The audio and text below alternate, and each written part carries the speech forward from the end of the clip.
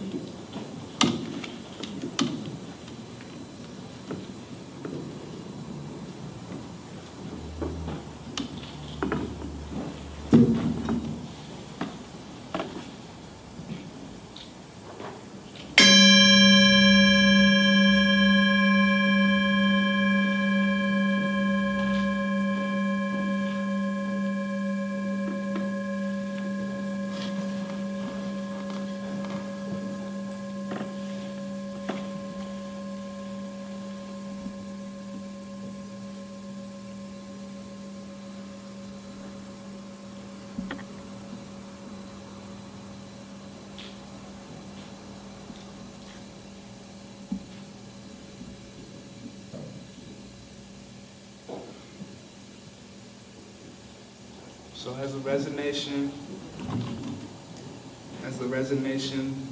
of the bell subsides, bring your awareness and your consciousness to your breathing. And breathe deeply into your stomach, pulling down your diaphragm,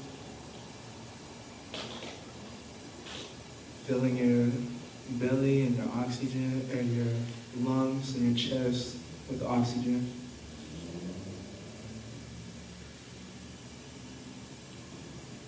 The life force that keeps us moving.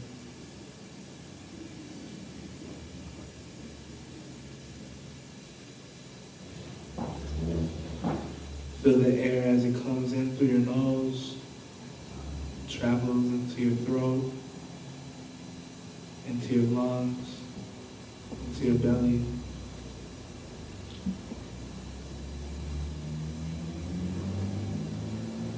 Feel as you open and expand.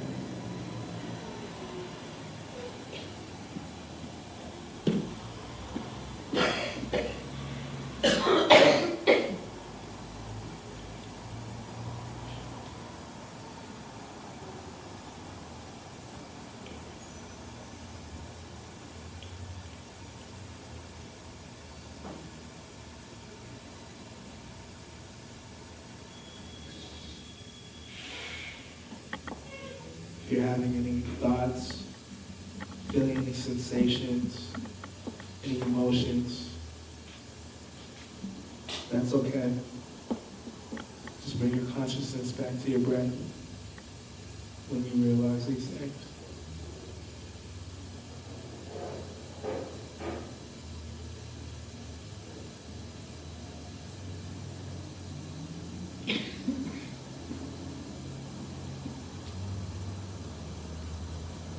And when I ring this bell again, I invite you to open your eyes and bring your awareness back into this room.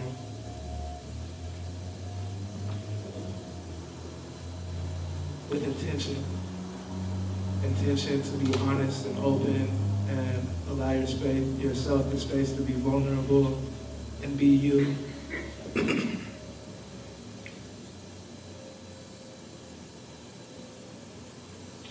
And to be authentic and genuine.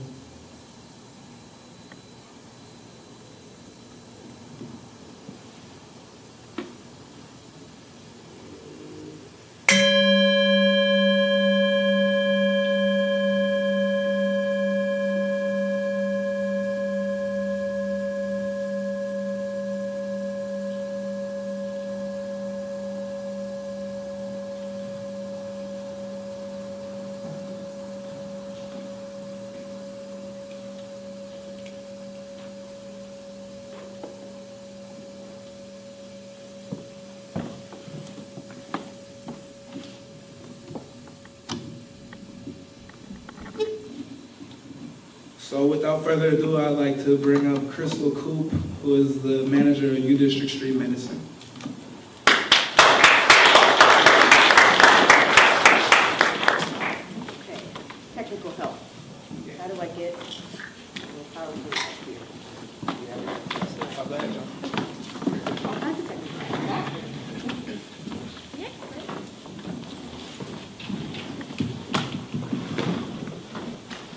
Okay, good afternoon. Everybody hear me all right?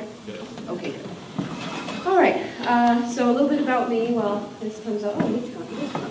So my name is Crystal Coop. I am a recent UW graduate, just got my MSW, and the director of a project called University District Street Medicine, something that I founded 2 years ago while in grad school. Some personal stuff. I am a member of the Makah Indian Nation, and I am formerly homeless, so this is kind of my jam. This is my area. So I'm going to talk very quickly, and I'm going to try to be mindful of time and also mindful to not sound like an auctioneer. So I'm going to talk about disparities and oppression in healthcare, kind of historical, and then on the provision side, on the professional side, and then a little bit about what U District Street Medicine does and some other, and I'll kind of weave in different ways to get involved, because one of the reasons y'all are here is to see how you can get involved, right? Okay, we're in the right place then. So I just push the little arrows, right? Maybe? Now what do I do? Tech major I was not. There we go. Okay. So, some historical oppression in healthcare. So we all know kind of the traditional healthcare model of go to the doctor and then there's hospital and all that kind of stuff. There is also a big research side of healthcare, as we know, being in Seattle. You probably know that very well. And this is where a lot of the distrust and issues and oppressive qualities really started and remain, is in research.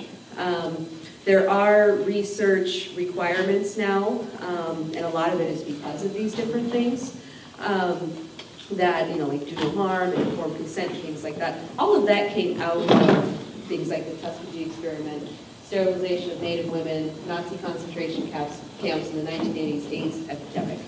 So the Tuskegee experiment, for those that you don't know, is for 40 years, African American men were either injected with syphilis or they already had it and they weren't told that they had it or got injected. And then they lived a very slow, disease-ridden, painful life for the next 40 years and were not given medical treatment or even told that they had a curable disease. So this was huge violations, I mean human rights violations, number one, but this was huge violation of informed consent and do no harm, right? That's exactly what they did. So that's a good reason why the African American community doesn't necessarily trust healthcare, medical services, right? I used to work in county jails, and the nurses that worked there, I mean, this was in the early 2000s, and this experiment went from the 40s to the 70s. In the early 2000s, we still had African American men in prison going, "Are you going to inject me with something?" So this is a really rooted thing, and understandably so. Sterilization of Native women. This is another one that you think of that and you go, okay, this probably happened during colonial times when all that other stuff happened, right? Smallpox, Trail of Tears, so on and so forth. No, this was the 70s.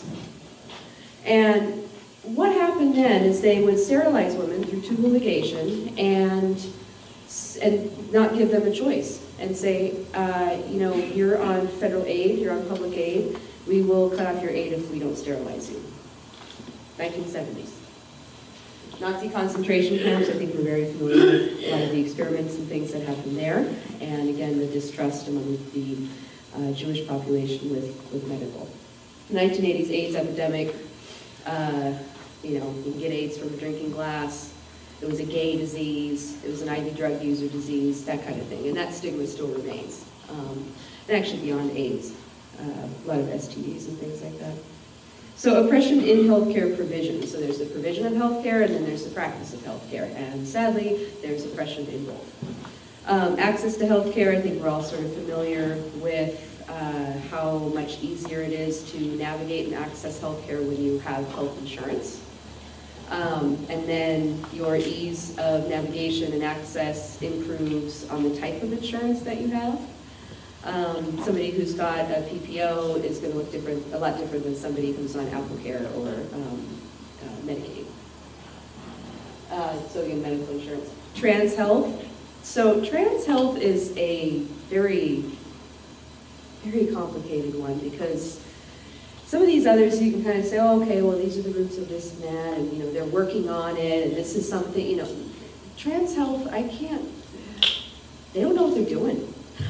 They don't know what to ask, or they don't want to ask it, right? Pronouns and things, I mean, doctors are still taking a lot of issue with this and not really understanding. A good person to know in the community that's working on trans health, or two good people to know that are working on trans health, is Mark Eich and Josh Lowe, both at Neighbor Care Clinics. I think Mark is down at Pike Place Market, and Josh Lowe is the outreach manager at 45th Street Homeless Youth Clinic. Josh is trans, and Josh has been a huge pioneer in working with not just Neighbor Care, but on the federal level of changing how trans health is done. And the reason he started doing that is because as someone who identifies as trans, he has had horrible experiences. So he turned around and said, let's fix this. And that's the consensus that I get from him and some other folks working on this, is people just don't know what they're doing. And a lot of people just don't want to listen. Women's health, this is very common. I mean, I think this is something that most people know about: birth control, abortion, so on and so forth. These are not new things. Frequent flyers and substance use, like those kind of go hand in hand in some ways. And this is sort of my wheelhouse in a way. Frequent flyers is a tag, or frequent flyers are red flags, tags that people will get in doctor's offices or mostly emergency room. So your frequent flyers, quote unquote, are those that have untreated or undiagnosed mental health issues, and or have heavy substance abuse issues, alcohol, IV drugs, you name it. And those folks end up utilizing ER services, usually as their primary care provider, for a lot of different reasons. Back to the earlier stuff: access to health care, medical insurance, some other, you know, any other sort of things in their makeup that might cause them to have problems. Mental health and substance use, it's not a what came first, chicken or the egg, but sometimes they are together. And what has been shown over and over and over again is that those that are heavy substance users, especially IV, have very big history of trauma. Childhood trauma, historical trauma, all different kinds of things. A lot of them are homeless. The trauma of homelessness is a thing, right? And it's a thing that's not really being identified. Historical trauma is just now being identified. So we got a long ways to go before the general population realizes that homelessness is also a trauma and not a crime, right? So you get your frequent flyers that are either coming in because they're ODing, or they're having, you know, some sort of reaction to drugs, or a mix of drugs, or people that are exhibiting mental health symptoms that have either gone undiagnosed or untreated. There's oppression in that, and there's discrimination in that, because they're just now seen as a drug addict, or now seen as somebody who's crazy or something like that. So the level of care drops down, the quality of care drops down. An example of that is a guy who's been out here. He's been chronically homeless for probably 20 years now out here. And he got hit in the back of the head a few weeks ago by somebody while he was sleeping in the park. I don't know who hit him. He doesn't either. He was asleep. So he went to the ER and he got staples put in his head. He's a heavy drinker. He's an alcoholic. Partially because he's got a serious history of childhood trauma, and partially because he's been homeless for 20 years. I don't have a hard time connecting those things, right? And then let's not forget the traumatic brain injury that he probably just endured by getting a wackadoo in the park, right? So he's got staples in his head, and I see him a few weeks later, and he's inebriated, and he's talking about how he's got to get these staples out of his head because they really hurt. That's fair. So call the ambulance. Ambulance comes. Takes 45 minutes for the ambulance to come. I called twice. And then they get there, and both the EMTs just kind of look and go, oh yeah, I know this guy. I've seen this guy before. And they go, uh-oh. So they take him in, they take his staples out, so on and so forth. I talked to a friend of mine, and I said, hey, did you see so-and-so? Next time you see him, check in and see how he's doing, because he went to the hospital today. You know, we do that in the neighborhood. We kind of tag team and check on people. And that person said, matter of fact, I saw him this afternoon. It was the same afternoon. And he was slumped over in the bus stop, still drunk, with a big bandage on his head. So that was a revolving door. That's what happened there, okay? And well, it won't say on his chart, I firmly believe that it was because he was a frequent flyer, okay? So that's like a real-time last week example of oppression in healthcare, and one of my current rants. So oppression in the healthcare profession. This will feed that last slide, right? Like the profession will feed the provision, all right? And there's a few reasons for that. There's many reasons for that, but I'm only going to touch on a few. The hierarchical structure of medicine. So I am a social worker who works for University of Washington Department of Medicine, okay? There are 6 health science schools in the University of Washington system, okay? There's medicine, there's social work, nursing, physical therapy, pharmacy, public health, and dentistry. Medicine is kind of the top dog, right? They have a lot of resources, they have a lot of space, they have a lot of people, they have a lot of money, and then it kind of goes down from there. And that's just on the academic side. Then there's the profession side, like in the hospitals and in the clinics and things like that. It's basically the same hierarchical structure transferred over into professional. So academic and professional, not much changes there. Is every team like that? Is every doctor a jerk? Is every social worker treated like garbage? No, absolutely not. There are some that are wonderful, but that is kind of the structure and sort of the norm that a lot of people say. Like nurses will tell each other, hey, the attending docs are going to be jerks. Or we don't really know what social work does here. They're just here. You know, there is that, and you know, there's a lot of movement working towards changing that, but we got a long ways to go. The cost of education. Because of the cost of education, there are many, many brilliant folks that are not becoming nurses and not becoming doctors and not becoming social workers. And many, many of those folks, a disproportionate number of those folks are folks of color and women. And it's because of the cost of education. I was a case manager for 10 years and I worked with young adults for a long time and saw some of the best and brightest folks in these different transitional housing programs and things like that. And I'm a big school nerd and I always push school. You gotta go to school. Education, gotta do it. Higher education, big deal, right? And they all wanted to do it and they all would thrive and do so wonderful there, but they go, those loans, I don't know, I can't do it. Like, when you have that poverty mindset, because you've lived in poverty, and the idea of debt, especially hundreds of thousands of dollars, I didn't go back. I mean, I didn't go back for grad school until I was 30 years old, because I avoided loans. And then I was like, I'm getting into more debt working for a crap wage than I am accruing loans. I guess I better go back, right? That was my final thing. So the fear of debt is really real for somebody who doesn't have a lot, right?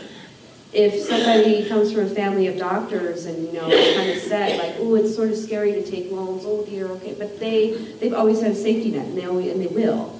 And they also can see the long game a little further on, like, well, it will eventually pay itself off when I get this job and things like that. But if that's not your worldview, if that's not your experience, that's a huge leap of faith to do that, right? That's a huge leap of faith to think that this is going to pay off in 8 years. 8 years is a long time to wait. Delayed gratification, not everybody can hang with that, and understandably so. So that leads to access to opportunities. A lot of folks that are med students and nursing students and the like come from families of doctors, and come from folks, or not necessarily families of doctors, but folks that have, many family members that have gone to higher education. You don't see a lot of first-generation college students in medicine. You don't see a lot of first-generation college students in nursing and other professions like that. Even in social work, you don't see many, right? So there's a reason for that. And the reason is schools are targeting and professions are targeting certain sectors, right? You kind of got to know and already be in it to know that this is an opportunity.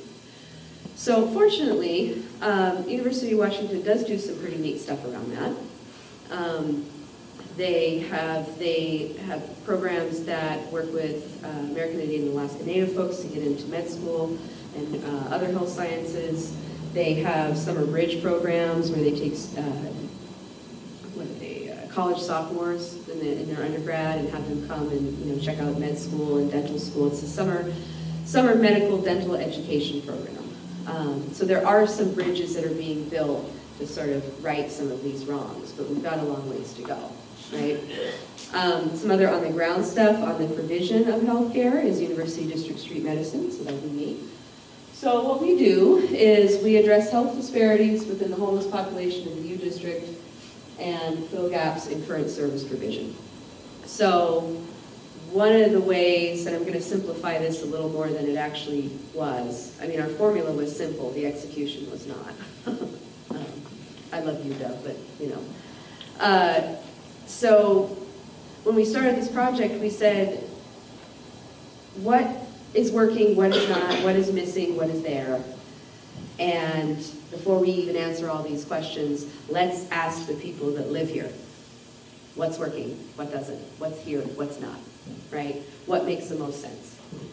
What is difficult? All that different kind of stuff. Let's ask the people instead of going, this is what I think you need. This is what we think you need as a big institution, right? So our formula was very simple. Ask, get answers, collaborate with the community, and do. That's what it was. That's what it was. There were many more moving parts with that once we got UW involved, but that is still the basic formula and remains to this day. And it's been invaluable. I mean, we found out through working with the community that there is a lot more than just homeless youth and young adults here. We have a much older crowd. We also have a lot of veterans here.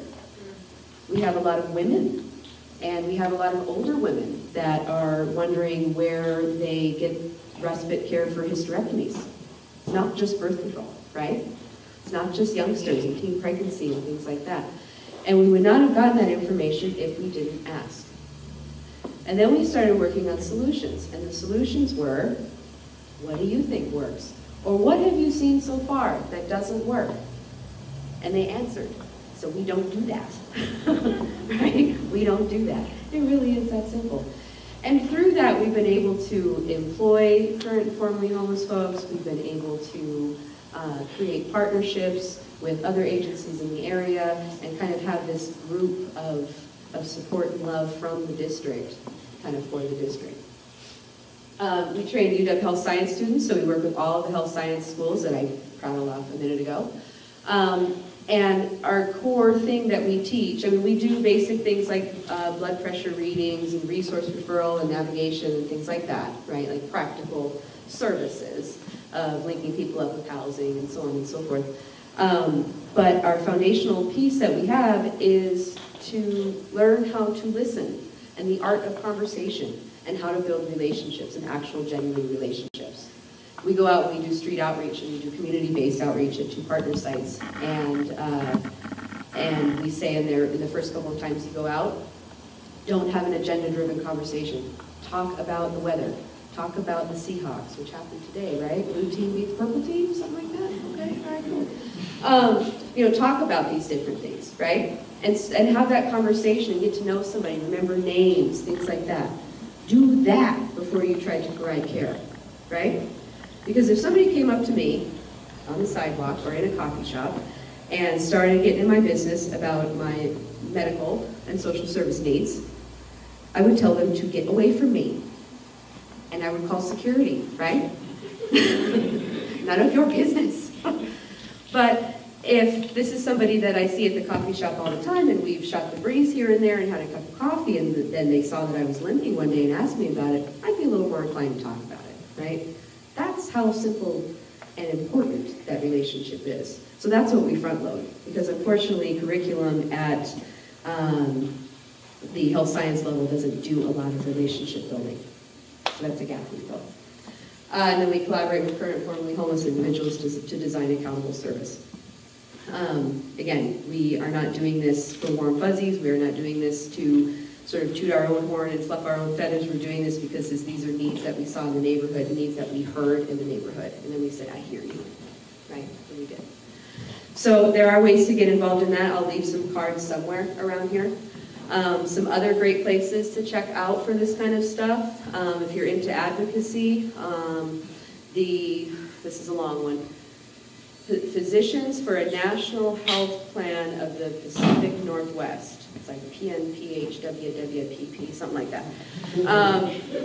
They're great. You don't have to be a physician. Matter of fact, you don't have to be a health science person at all. You're just an advocate saying, you know, we want more equitable health care in the realm of insurance.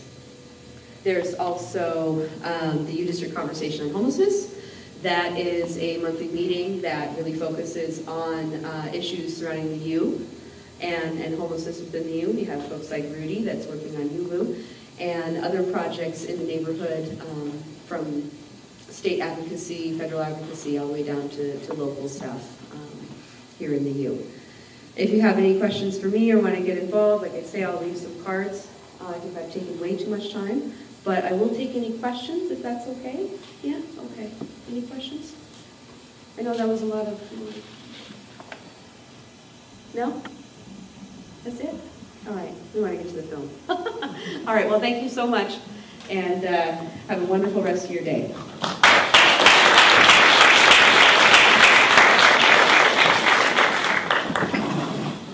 Does anybody know what two claps and a Ric Flair is?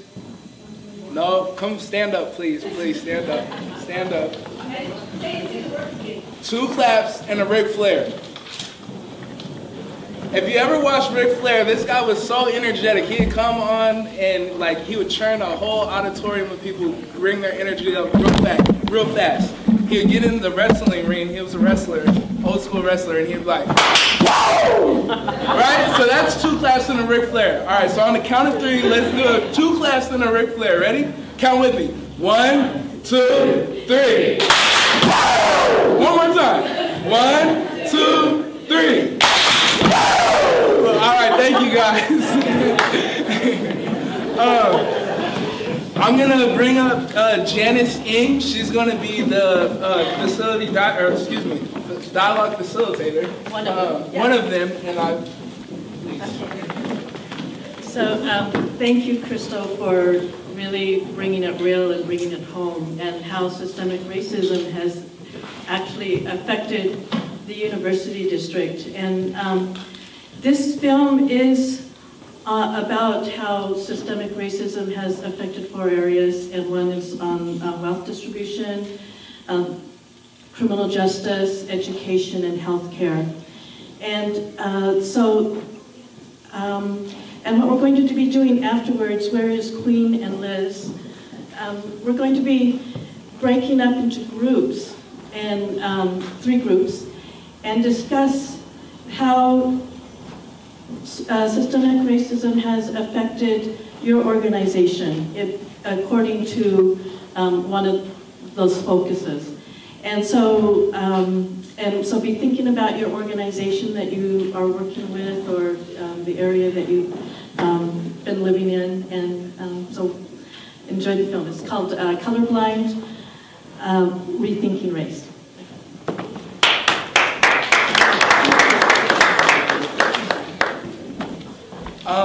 Yeah, there's no shortage of conversations that deal with racism, and personally, like I hear, well, talking about racism is just perpetuating racism, and like I think about that, and I'm like, hold on. So if I went to the doctor and he came and he's like, I'm sorry, sir, your test results came up positive. You have like 6 months to live, and I was like, well, what are we gonna do about this?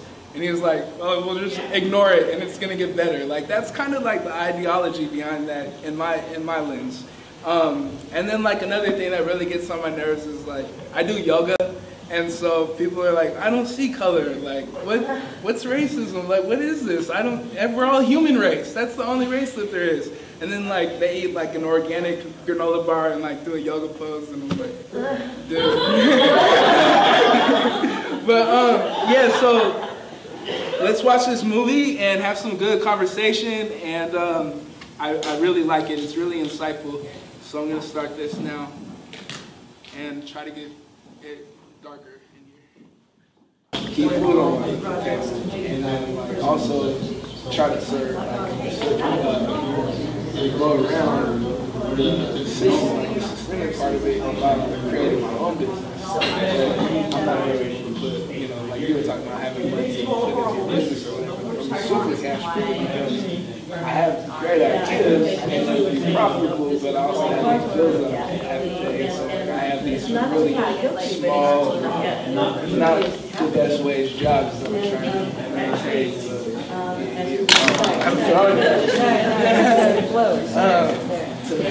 To maintain like just my low level sustainability, but I can't put any energy like or currency and so they were busing children to the schools. Over 50,000. Thank you so much, Joyce. We're just so great. I agree. He thinks we have an interpersonal relationship when we have this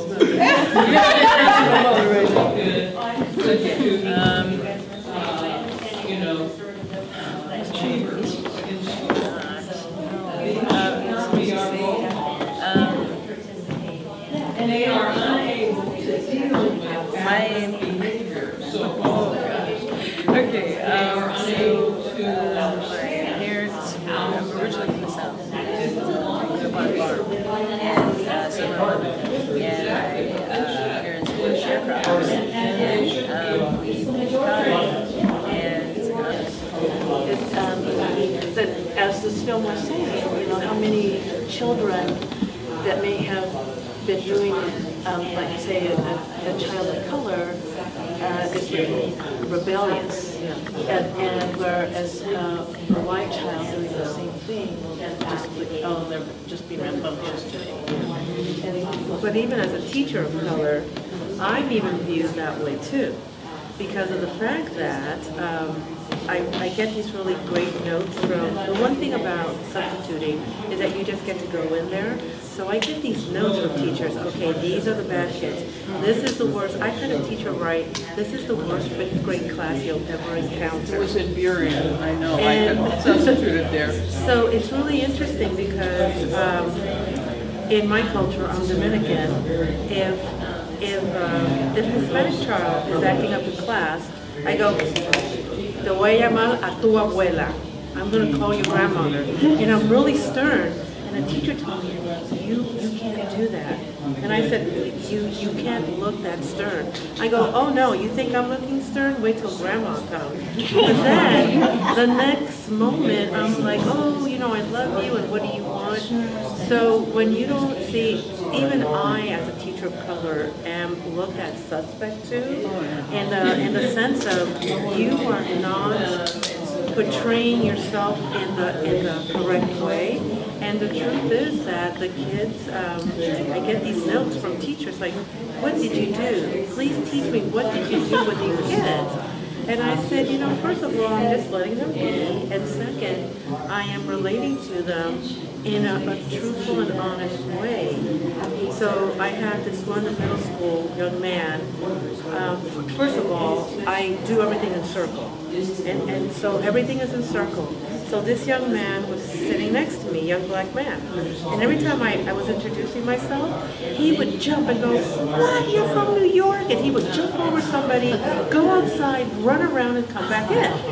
And then I said I was in the Air Force, and he goes, what, you were in the Air Force? And I went, jumped over somebody, ran around about. So the third time I turned to him and I said, I'm really concerned about your jumping. You might fall and hurt yourself. And he said, oh, Miss Jackie, and then I'll hurt myself. I'm like, I'm not too concerned about that. It's all the paperwork that I would have to fill out. And he just went, oh, that's not good. I go, no, that really, and he stopped.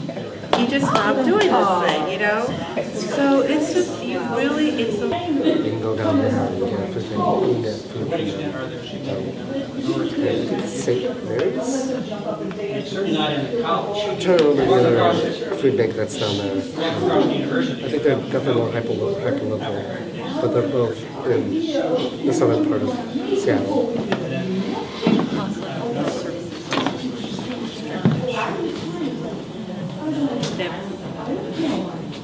El Centro La Raza has a food bank too. Right. I forget where they are. They're in Beacon Hill. That's the one I think. That's the one I think I was the one I was thinking of. And they serve mostly people of color. So does having access to food banks necessarily make an area not a food desert? Right. Food banks are meant to be like emergency, intended to be emergency food. Yeah, so it provides some kind of safety net, but Though Beacon Hill is not a food desert. I wasn't talking about Yeah, Beacon Hill yeah, yeah. specifically. Yeah, Yeah. Who's being supportive, staff, teachers, administrators in 9 different teaching circles and leadership, and really helping them with that process of how we really get to know each other, like truly get to know each other. Around all your programs, and yeah, it's really hard to afford living around here. It's really, really expensive. So I saw that coming. What area?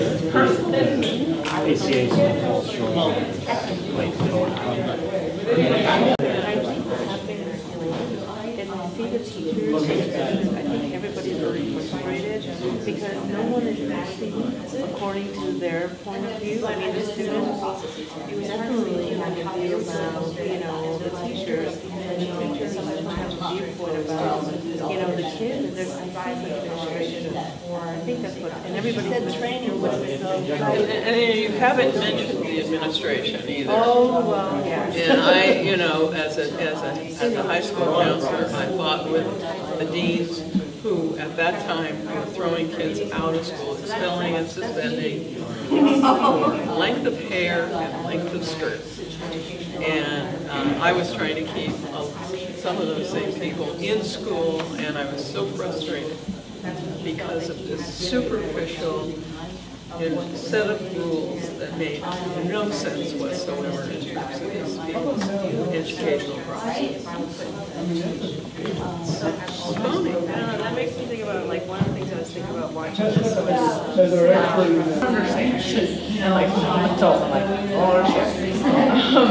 But yeah, that's what it reminds me was that.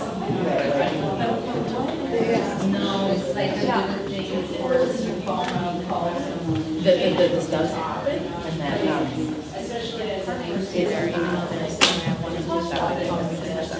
right. So I think that that kind of work. I do know that ultimately that's kind of like a wasted effort.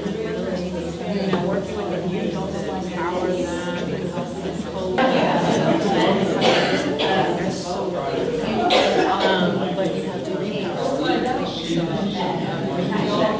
little bit more and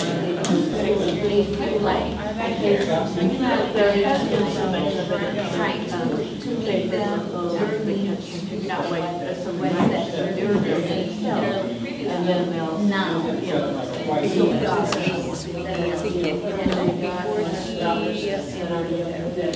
causes like a pandemic. We have to make sure, and then we have to suppress, right, that in the rest of his lifespan, we don't just completely obliterate him because he might get this hope that he's a sentient being, a holistic being again. So he's starting himself as though he's a human being, right? So really killing that, making sure that it stays dead.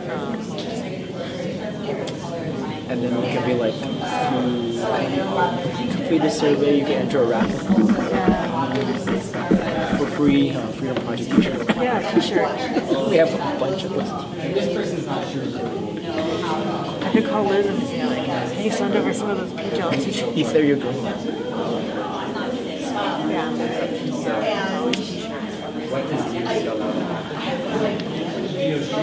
We still got a couple months to go before that.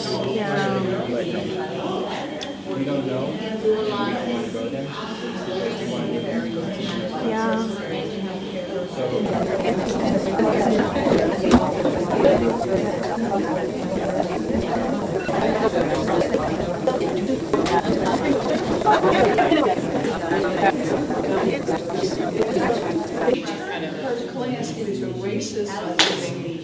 She shows how you can make a race super clear about what am I going to do? So of course that person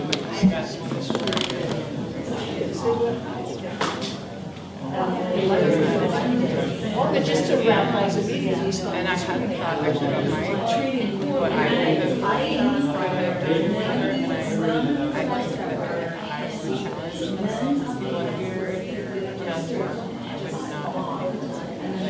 I don't know what you could have done.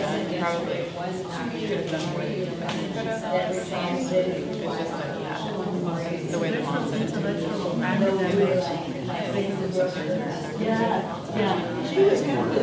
She was hounded out of the parents of the kids.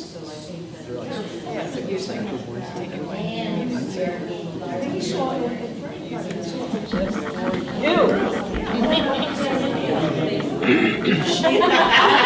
I said to her, she said, okay, girl, let's do it. I said, let's. And I'm going to take pictures.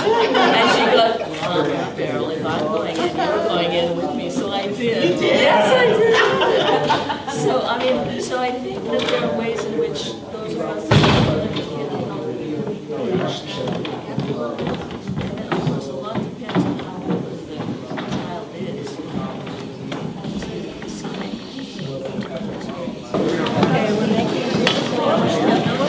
No, I said not.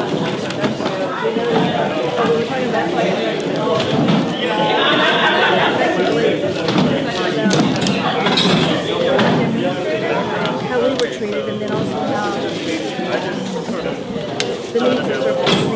Yeah, connection.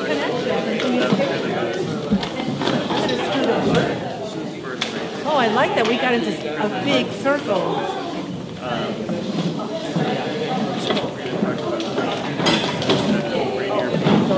Okay, in harvesting, we only have 5 minutes. Oh no! So we're gonna just, like, so I'm gonna start with school justice. Is that okay? Yeah, and look over to Jim's screen.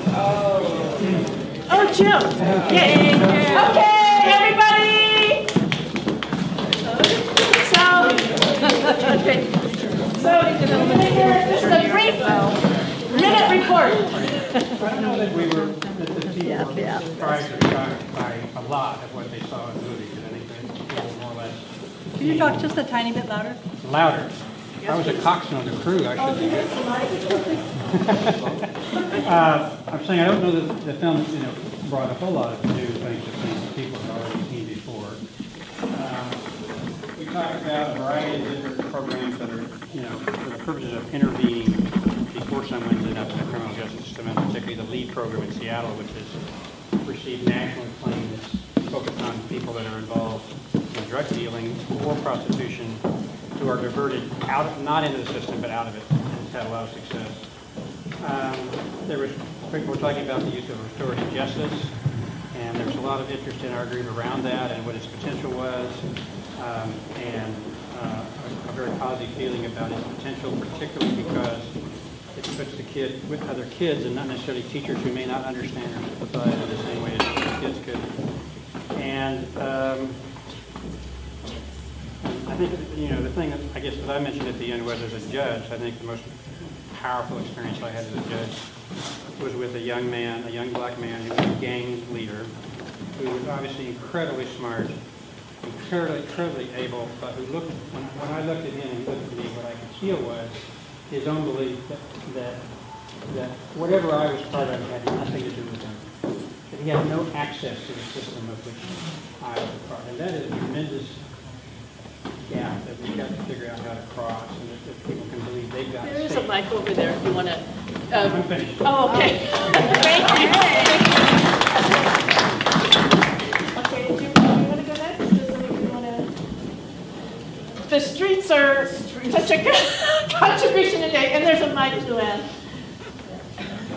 I'm Luann Street. We had the same conclusions for education. We talked about teachers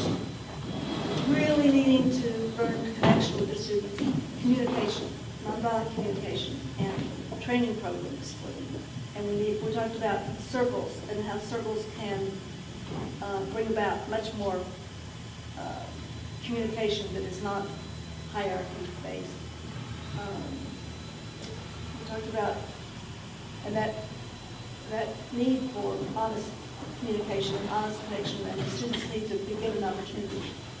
And the restorative circles we talked about because they give that students the position and the ability, the time to see what's really happening in life. And usually they're not even getting that opportunity. We talked about, for kids as well as adults, the restorative circles would be a wonderful way. And the fact that there's no judgment in the restorative circles and learning that aspect. The administration needs to change, and the things that are happening because the administration is the power, and needing a new way to do that. We talked about seeing our implicit basis, our bias, and the need for people being aware of their bias. What else was it? Covered well. Good job. Way to go.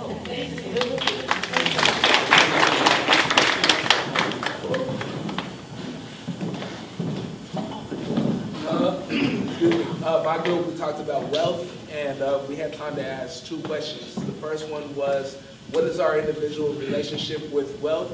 And we had a wide range.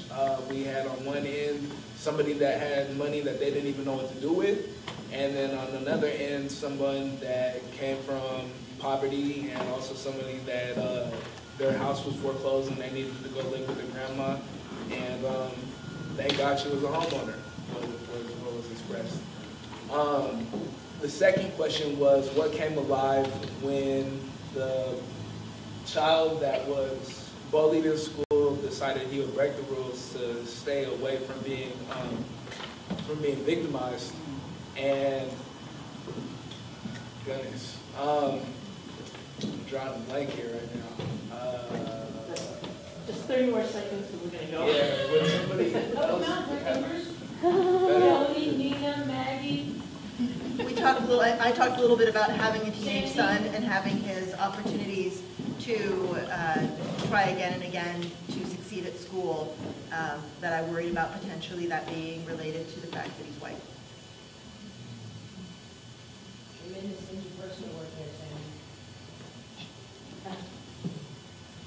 Thank you. And the health, where's the health group here?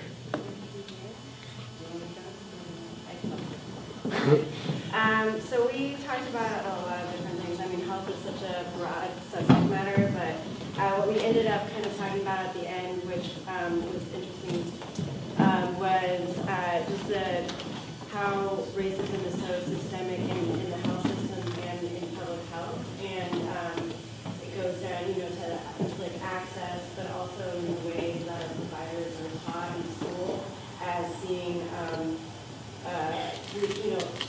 POC as like, or people of color as like a separate vulnerable group rather than their care being integrated into the learning. And so in that way, like white people and white care for white folks becomes like the sort of the norm, and then care for other groups is other groups. And so how that really trickles down and affects the way that doctors are interacting with people or other providers interact with folks and can't give them what they might need.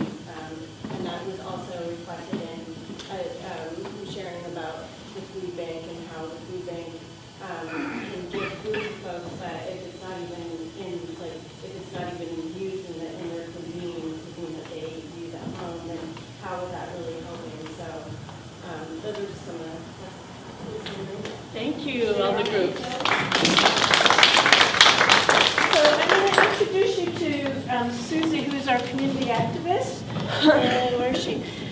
We have these feedback forms, which are essential for us to keep for our funding, and you want to come?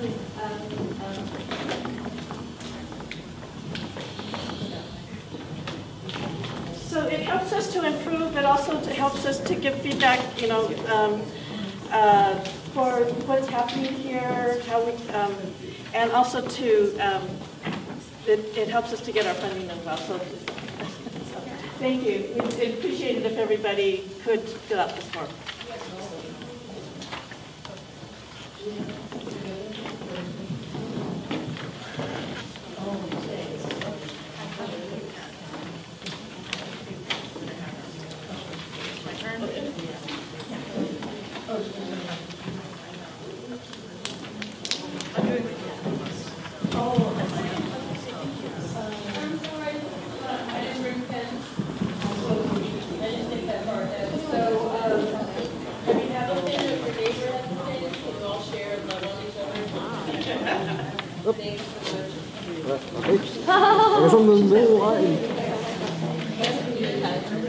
Yeah, I carry a lot. Oh, I'm a writer. I'm a writer too, but I always forget pens. Oh, that's so funny. You need a pen? I do, please. Jen, do you have a pen? Oh, no, I need a pen? Okay. Mine's always one with them. All right. Do you have a pen?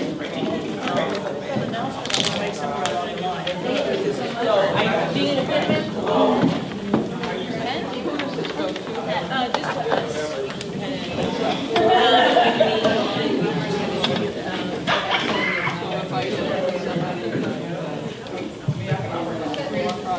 Yes. Does anybody have an extra feedback? Well, we'd like them to have a whole bunch of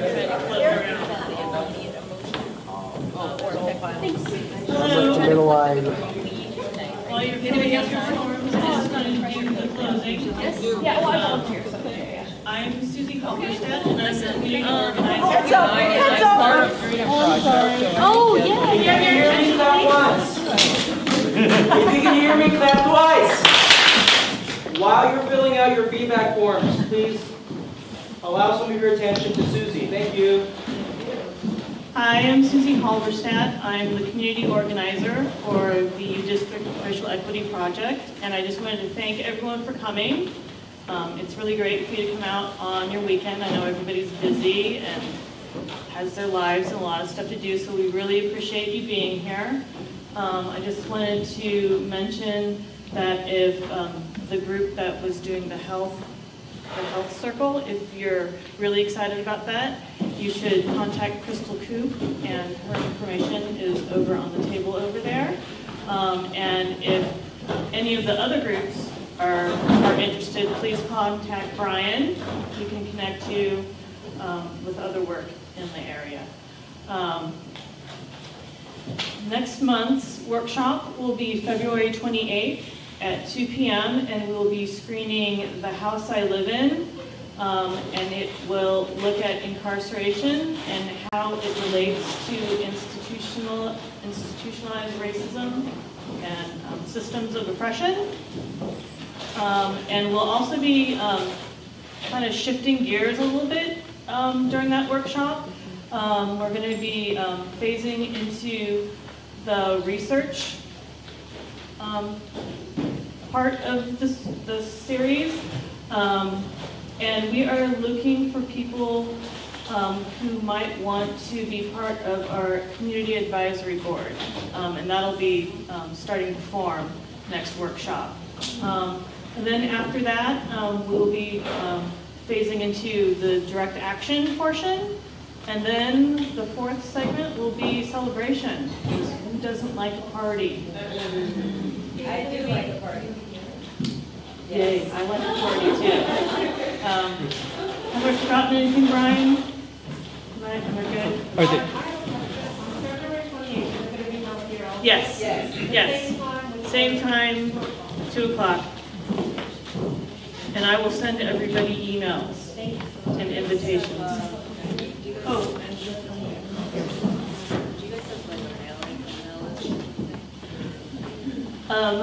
For the Freedom Project or for the U District? I send out emails to everybody, so if you checked in on the way in, then I have your info, and if not, and you want to be on that list, find me. And the last thing is that it's very important for us to get your home addresses. The city of Seattle wants to make sure that the funding is going to residents of Seattle. So if you haven't given us that information, if you could find me, please, and give that to me, I'd appreciate it. Yes?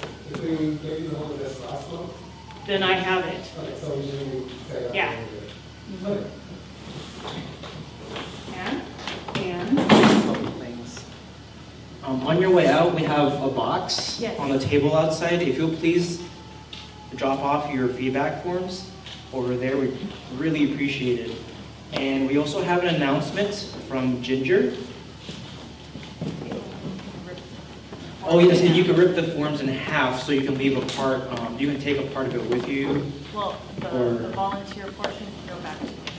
The volunteer portion can go back to Susie. That's the bottom portion. Actually, what I have is 2 invitations for events at University Congregational University Congregational United Church of Christ, which is the one up on the corner of 16th and 45th. Next month, this month, the 4th Wednesday of this and every month, we have a conversation. We have a series of conversations that we call Kingian conversations, because they're based on the ideas of Martin Luther King. Usually we start with a reading of some sort. I think this time we might do a Ta-Nehisi Coates reading. It's just relevant readings. And we have as diverse a group of people as we can get together. And the number of people has ranged from, I think, 10 to about 50. So, you know, it's very variable. And the conversations have been really good. And you are very much invited to that. I'll try to get that information out on the list that these guys have, all of our email lists. So that's invitation number 1. Invitation number 2, I actually have a brochure for, a flyer for if you're interested. Our introductory workshop on Kingian nonviolence. This is actually part of a much more formal structure. These are workshops that have been done in quite a number of places around the country. It's a 2-day workshop, very much structured to helping communities develop the concept of how to work things out nonviolently in the ways very much following Martin Luther King's ideas, which he got from Gandhi. I mean, this is not his invention, but it's his modifications and his community's modifications. That one actually has a registration fee, though it's free for students, and also anybody that would have trouble with the registration fee, you have only to ask. It's reduced. So I have flyers for that. I'll put them on the table outside the door. These black ones there. I think that's it. And if you have questions, you can always ask me. Thank you all for letting me know. Thank you. And the very last thing, we'd like to take a group photo. If you would like to not be in the photo, please be on this side of the room. But for the group photo, we'd like to take over here. Hi, I'm Susie Bernard Halberstadt. I'm the community organizer with the U District Racial Equity Project. I moved from Spokane, Washington a few months ago and have been looking to get involved with social justice causes in Seattle, and so I applied for the job when I found it. I grew up in California, which in the Bay Area, and it was a diverse area, and have always felt a kinship for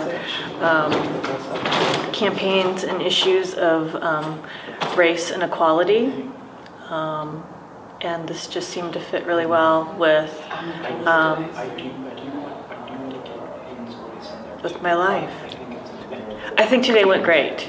I think it was really well attended. It was a good group. My name is Brian Chang.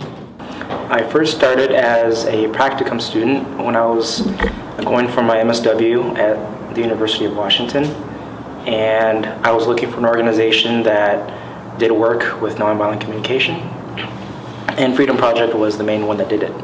And when I graduated, I was fortunate enough to be offered a position for Director of Community and Organizational Development. And we applied for a grant and got it, and so we're here doing the University District Racial Equity Project as one of the community outreach efforts at Freedom Project. So they're two separate entities. It is a community organizing project that is, the main goal is to build neighborhood by building relationships and by getting the voices of residents and other stakeholders in the University District to come together to learn about systemic oppression and how that impacts their neighborhood. And this project has 4 phases. The first is collective learning, and so we're doing that through watching documentaries and having dialogue. And the second phase will be research and analysis. We'll be forming a community advisory board that will get together and decide, how they want to build a survey or find out what's going on in their neighborhood. The third phase is direct action. So whatever issue that they isolate as the one that they want to be working on, the U-District community members will decide then what are the strategies that they want to try to effectively change this issue. And then we'll provide training for them to do so. And then the last phase is celebration. So that's community getting together and acknowledging, hey, there's power in people coming together and getting their voices heard, especially the people most impacted by systemic oppression. Well, the first reason is just very practical.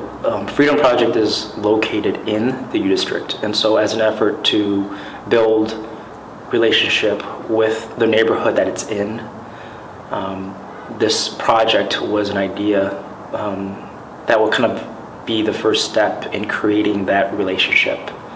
And secondly, the University District recently also has had an influx of various disparities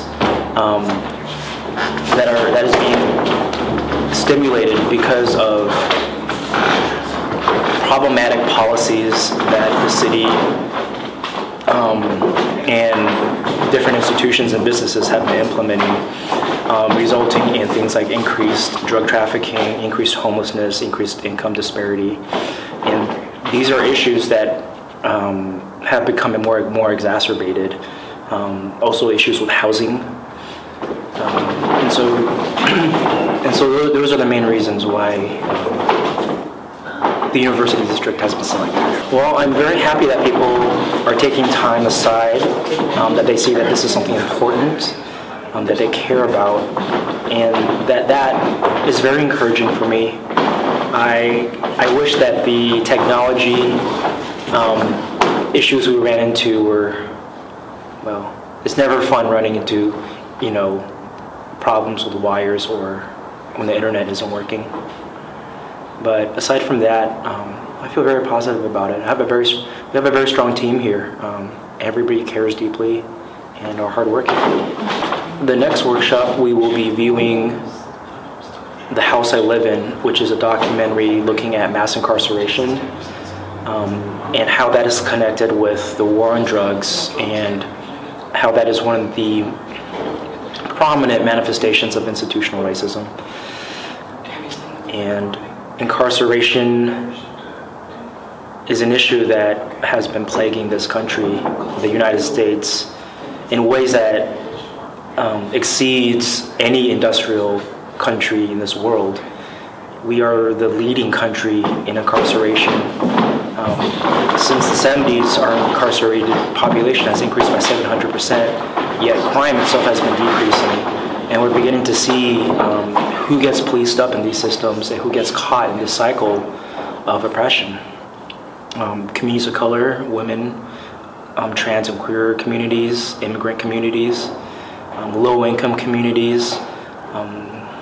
It's just, the research is very stark, and it's time that, that we revisit what democracy means and get people together to do something about it. Well, I first think relationships are something that's always worth celebrating, And having gone through this journey with people at the end of this project, I think it's worth celebrating those newfound relationships, the potentials that might emerge for future partnerships. I also think that I'm very curious to see what issue the Community Advisory Board is going to select and how we are going to act on it, and how that might just be a small victory, because small victories matter. It gives people hope, and the more of those you have, well, the larger the change eventually can be.